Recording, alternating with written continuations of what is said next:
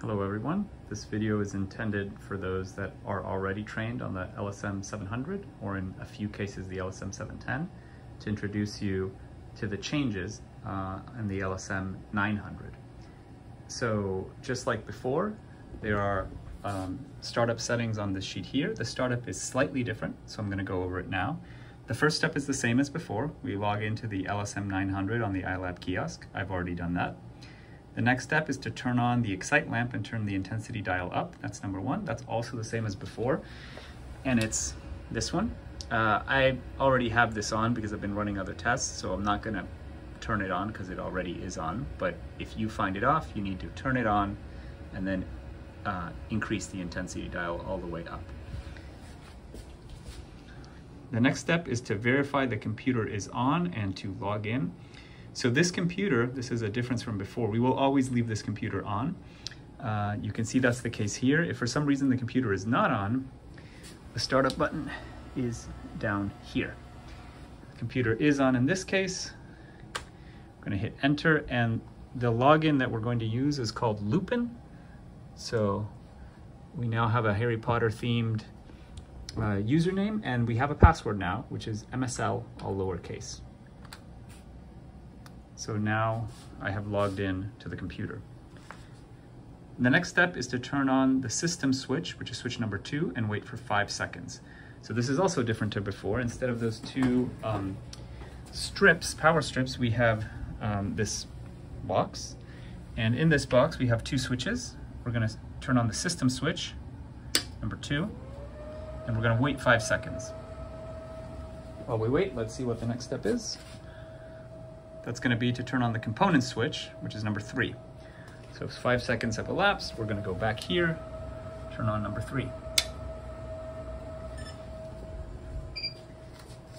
The next step is to wait for the FC12 definite focus box to read off.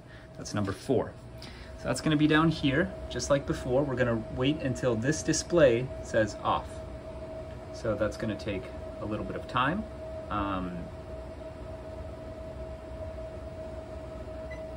Going to be a bunch of noises. It's going to say ready, detecting stand,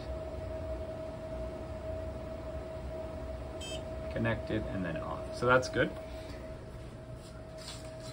Then we are going to select the microscope option on the touchscreen, which is number 5.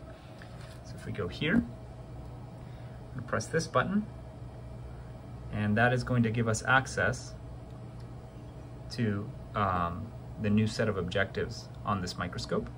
I'll go over that in a moment. And then we're going to start Zen. So that is the icon for the new version of Zen. I'm going to double click on it. There's no need to click any button that says start application. That's different from before. While Zen loads, which will take a little bit, let me highlight 2 other differences. The first is that the joystick, you'll notice, moving the joystick leads to movements in the sample that are flipped from what it was before. It'll be jarring at first, but you'll get used to it. There is no way of changing that, so you will have to live with it, or you'll have to flip the joystick around. But it's an adjustment that at the beginning feels weird, then it'll become second nature, and you'll just get used to the new way of moving the joystick. The other point I'd like to make is just a comment about the objectives.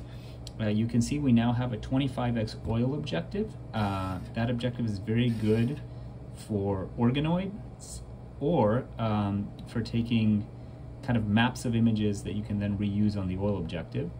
We have a 40x oil, which has higher resolution and better correction than what we had on the system before. That objective is excellent for subcellular work, particularly in thin samples. And then the other objectives are the same ones that were here before. You can see that Zen has finished loading as I was discussing the objectives. All the parts discussing how to use Zen, I will record directly from the screen. So that's what comes next.